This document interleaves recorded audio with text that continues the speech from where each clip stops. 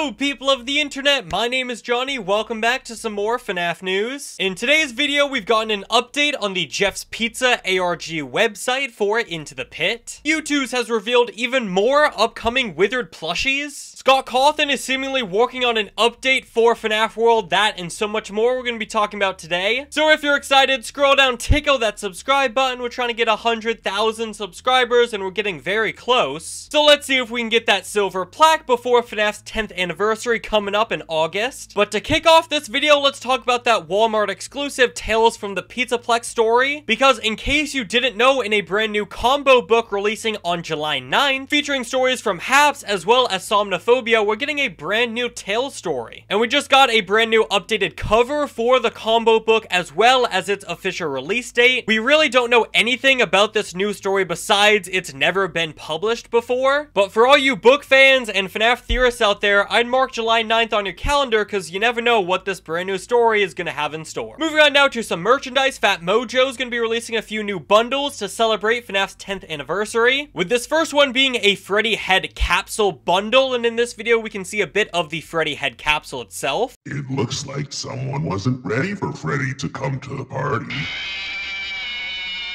And as you can see, pushing down on Freddy's top hat, he'll give you some voice lines, even light up his eyes. And inside this bundle, you got 3 plush toys, 2 minifigures, a sticker sheet, a poster, as well as a card collection. The second bundle is the Fizzy Fast Station, and inside each bundle is 3 figures, as well as an exclusive figure, 1 random collection card, 1 base, as well as 1 random sticker from 20 different models. I personally think the Freddy bundle that lights up and makes noises is really cool, and really everything else in the bundles looks fantastic, so I'd love to know, you can be picking up any of the bundles, which one's your favorite. And then in some super weird FNAF merch news, Medicom Toys has acquired the FNAF license, and they're going to be releasing a Freddy Fazbear Bearbrick figure in the line's 48th series in July. I really don't like the look of these guys. Even seeing my homeboy Freddy Fazbear in that lineup, while it's cool, these guys just look really off, and I know I'm not the only person who thinks that. It seems like a bunch of companies are getting the FNAF toy license recently, so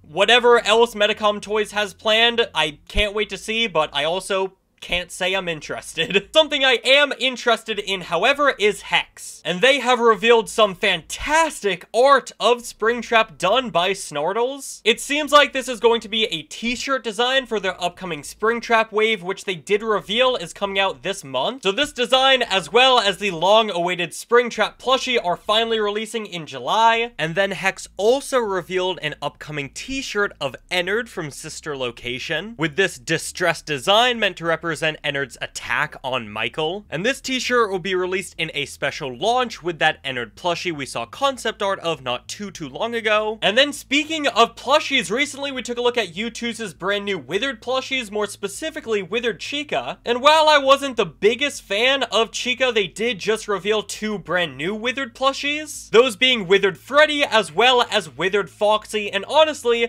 these guys look pretty cute. I think Foxy's smirk is a little strange and Freddy could be a bit more withered, but other than that, I much prefer these plushies over Withered Chica. And hopefully pretty soon we can see Withered Bonnie, and hopefully he looks good as well. We've been waiting so long for Withered Plushies, we finally got it with Hex. Youtooz is throwing their hat into the ring. I'd love to know, what are your thoughts on Youtooz's Withered Plushies so far? And lastly, for merchandise, let's talk about Funko, because their brand new Ruin and Mystery Minis have been releasing. You may have seen a few videos and posts showcasing the brand new merchandise from Funko, and honestly, it looks to be a 10 out of 10. And now it seems like the Mystery Minis are hitting store shelves in select Hot Topic locations, where we can actually see the rarity ratios for all of the figures included in the wave. The first thing that really caught my attention was the 4 1 out of 6s for the classic FNAF 1 characters. I know that is going to lead to a lot of duplicates of those guys, something I can't say I'm looking forward to at all. Withered Freddy and Bonnie are 1 out of 12s, Withered Foxy and Chica are 1 out of 24s, Golden Freddy and Puppet are 1 out of 36s, and Cupcake and Endo are the rarest, both being 1 out of 72. So while I'm still super excited for this new wave of minis,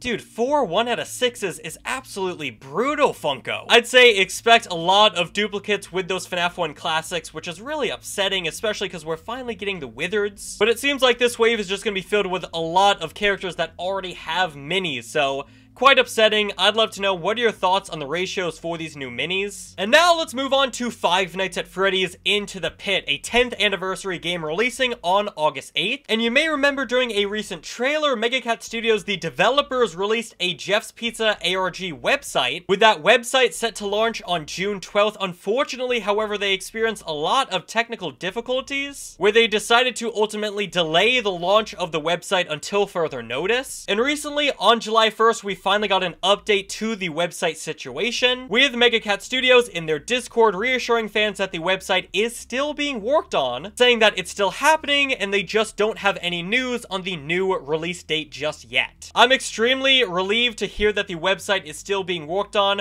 However, you do gotta consider, what are they gonna show at this point? They've already shown a bunch of trailers and teasers, there's a Steam page, as well as the official release date, so I'm not really sure what else they could tease for this title with the ARG website, but I'm still excited to see what it's gonna have. And speaking of the FNaF 10th anniversary, fairly recently, Russell Binder, the president of Striker Entertainment, the license holder of FNaF, recently touched upon the 10th anniversary of the franchise, saying in an interview, "We are looking forward to celebrating 10 years of FNaF this August, introducing new games and experiences over the next 12 to 18 months, expanding the international reach of the franchise and ramping up towards what we anticipate will be an incredible strong back half of 2025. This interview did release before we got the August slate of releases like 5 Laps at Freddy's, Into the Pit, the Steelwell announcement, the game collaboration, all of the fanverse news. So already that checks off a few of the brand new games and experiences talked about in this answer, but the thing that really caught my attention was the 12 to 18 months part. It seems like they're not just celebrating the 10th anniversary of FNaF in August, it seems like this is going to be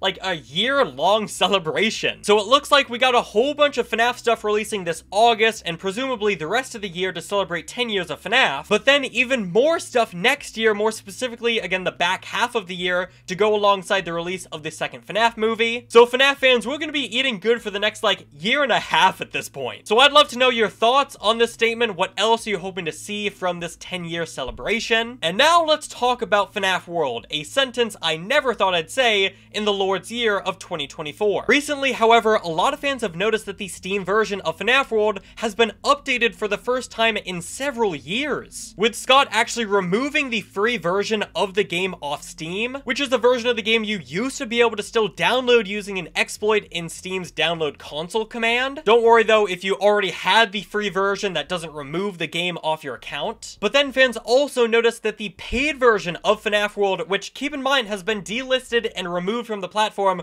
for years now, that branch also got updated and is seemingly being worked on via a private build by Scott himself. So of course, this has led a lot of fans to be confused. What the heck is Scott doing finally touching FNaF World after he's hated it for so many years? The theories have ranged from Update 3 to FNaF World 2 to, I don't know, Scott just wanted to fix that exploit so people would stop downloading the game off Steam. I suppose it's possible it gets relisted on Steam because there is such a cult following behind the title after so many years. It seems like FNaF World has finally found its place in a lot of FNaF fans' heart, and I'd assume Scott maybe has seen that feedback. But again, keep in mind, as amazing as it would be to have a brand new continuation of FNaF World or even get it relisted on Steam, right now there's just really not enough evidence to conclude what exactly is going on. Like I said earlier, it could just be Scott fixing an exploit to download the free version on Steam, which again, he did remove. And maybe in doing so, he accidentally messed something up with the page and the remnants of the paid version branches. But it is certainly an interesting situation. I'll be sure to update you all if something does come out of this. But for right now, I'd say absolutely keep your expectations low, because it could just be Scott doing some summer cleanup. But that is going to do it for today's FNaF News video. I'd love to know what are your thoughts on everything we talked about today. Thank you all so much for watching, and I'll see you all on the flip side. Goodbye.